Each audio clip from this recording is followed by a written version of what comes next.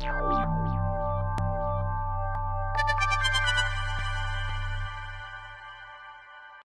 learned a lot from the film because I think when you go out and you just talk to many people as possible, it's kind of an important historical thing to do, isn't it? Because this is a big part in world history, but it's a huge part in Jamaican history, is to talk to everybody and get it on record, get them on film, talking about Bob and those times. So that's what I did. I interviewed about 90 people, and about 50 or 60 of them are in the film. But now all those people are on record, it exists, and I think that's part of what's important in this film, is history.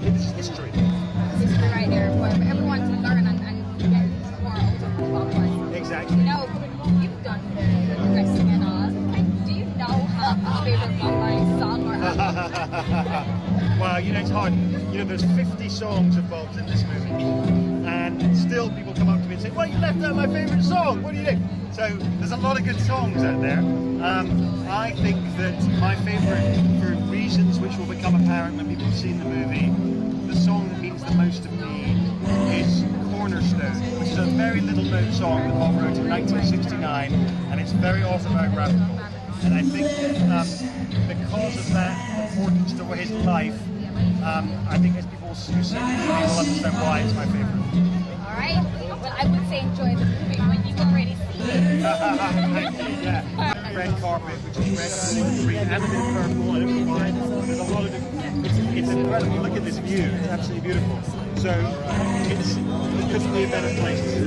I'm excited, but I'm also a bit nervous because I'm a bit worried about what people are going to think. But you enjoyed your time now? Yeah, no, I'm going to enjoy it. I hope I'm going to enjoy it. I'm not going to stay and watch the whole thing, I think. I'm going to watch the first half hour, see what people think, and then come back for the end. Maybe I'll watch Bob Marley, but watch the documentary Marley. Thank you. That's it.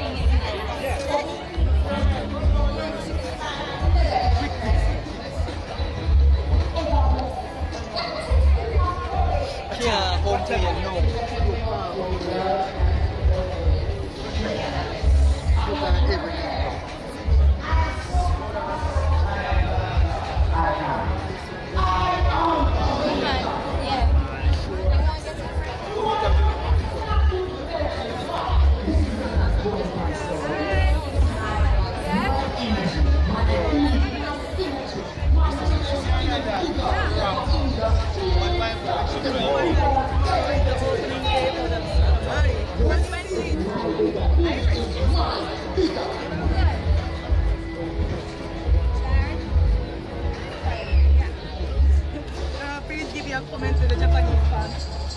Japan, we love you. We hope you're able to Marley not here.